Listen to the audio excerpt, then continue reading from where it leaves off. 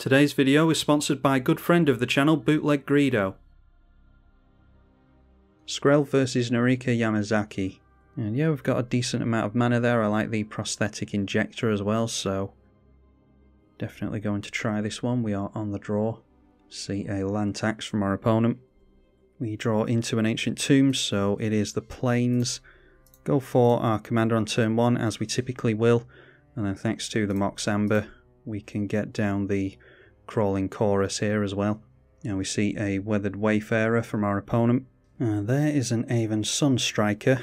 Yeah, it would be good to get Aven Sunstriker into play thanks to double strike. So let's go Ancient Tomb, and we can play Aven Sunstriker just as a flying double striker. Prosthetic Injector as well will not be equipped, unfortunately. That is +2 to toughness and Toxic 1. And then thankfully Skrelv has Phyrexian White for its ability, which makes all the difference. So pay 2 life into that. And we'll give protection from white so that we can swing through. Should be pretty consistent against a monocolor player. For anyone who doesn't know, Toxic does stack, so we've got Toxic 1 twice on the Crawling Chorus here, so that is 2 poison counters we give to our opponent. A Sol Ring from our opponent as well, and Narika into play. Okay, Lightning Greaves is pretty good, so we can shuffle with the Prismatic Vista. I don't think it really matters. And then it's the Injector onto the Aven Sunstriker. And we'll pay white mana into the Skrelv's ability so that we're not taking too much life. And now this thing has Toxic 1 twice, Flying and Double Strike, and we can swing straight over the top. So we deal 2 with the first strike damage and then 2 more, so taking our opponent to 6 poison damage. And we'll go through to the second main. Yeah, I'm going to risk the Lightning Greaves. Yeah, let's go for the Lightning Greaves. I was going to risk not going for that, but we'll put Lightning Greaves onto the bird so that we can hopefully get our opponent next turn. Our opponent's land tax continuing to trigger, although I don't think it really matters. It's a Pearl Medallion for our opponent, 8 cards in hand, but I'm sure a few of them are going to be plains, yeah. We'll assume at least 3 of them are plains because they've had this in since turn 1. And there is a Vanquish the Horde going to wipe everything out, so there was nothing we were going to do about that. We will put our Skrelv in the command zone. Luckily we've still got the Lightning Greaves available to us to get our commander out again next turn. The Crawling Chorus is going to leave us with a toxic creature, which we can still swing in with.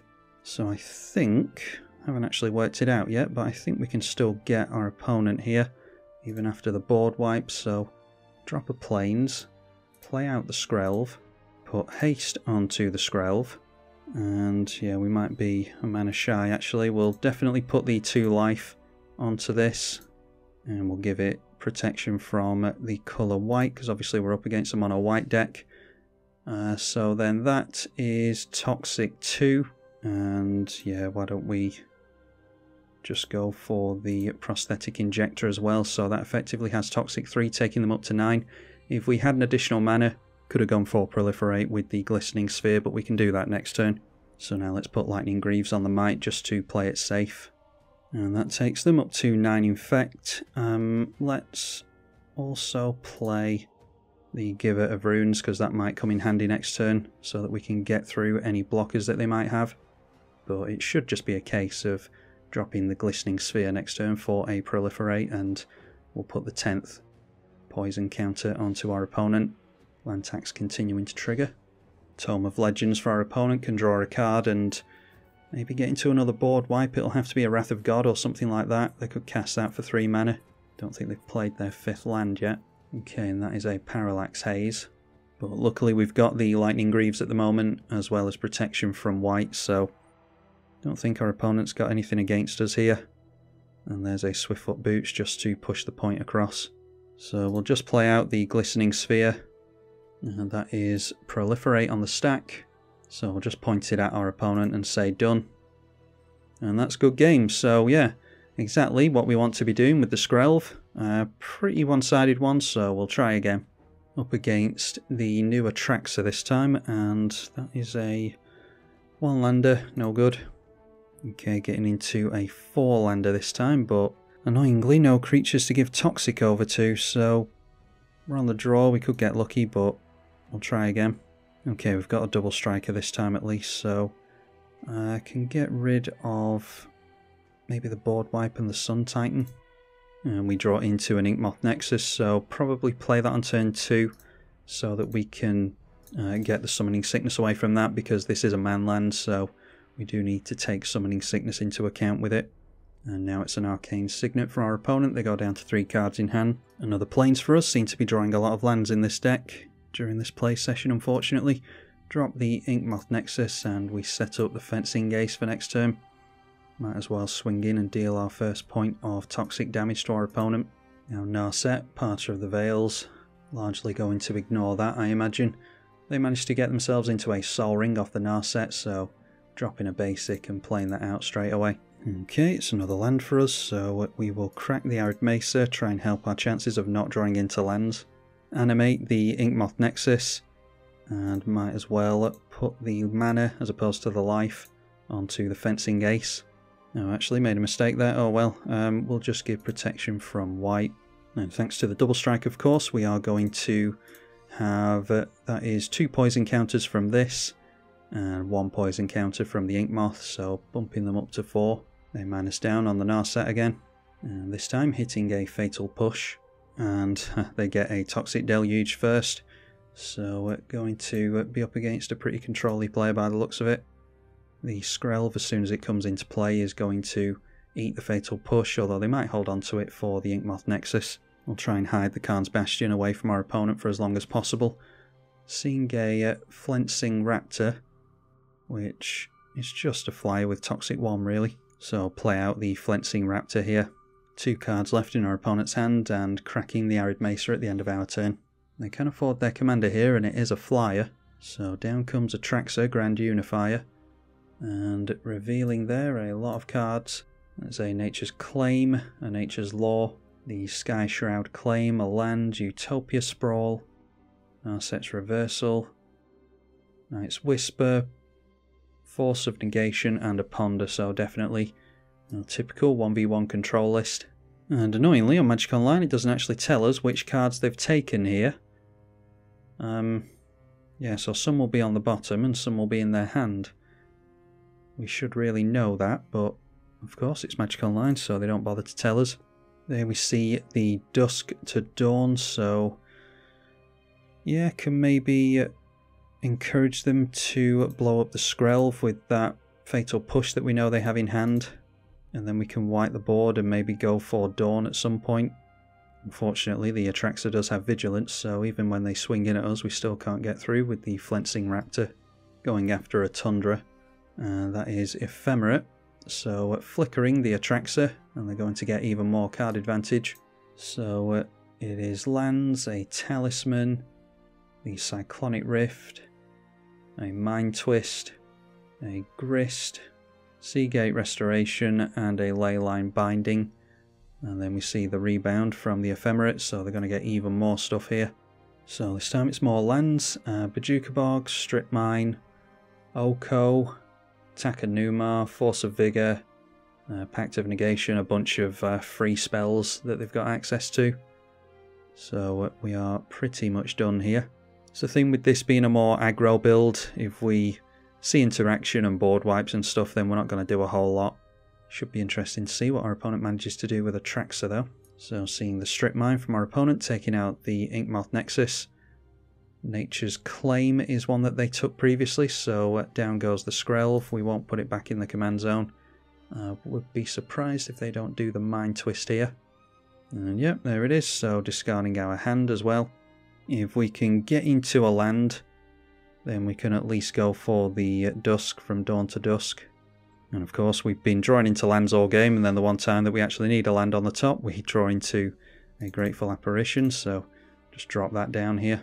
And now starting to deal commander damage to us. I'm just going to take it here because even if we do cast the Dusk, our opponent has a bunch of counter magic held up, so nothing we can really do against our opponent here. Seeing Oko, Thief of Crowns, and just making a food token with that. We draw into Priests of Norn, take the damage from the Atraxa again, turning their food token into an Elk with the Oko, And I imagine they're just holding up Cyclonic Rift here. And then, yeah, can't get into a land even though we need one here. Like I said, a land won't even help us at this point. I'm just trying to see something interesting from my opponent, because we haven't seen a Traxxas Grand Unifier on the channel yet. And there it is. And there we are, down to 21 points of commander damage after the Cyclonic Rift. So, didn't see anything too interesting from a Traxxas. It was just pretty typical of spreading out the instants and sorceries and enchantments and all the rest of it, and just getting into a bunch of control and ramp. But if you're going to play in the spiky 1v1 room, then that is the most efficient way to build it. Against Ramos Dragon Engine this time, and yeah, we can try that one.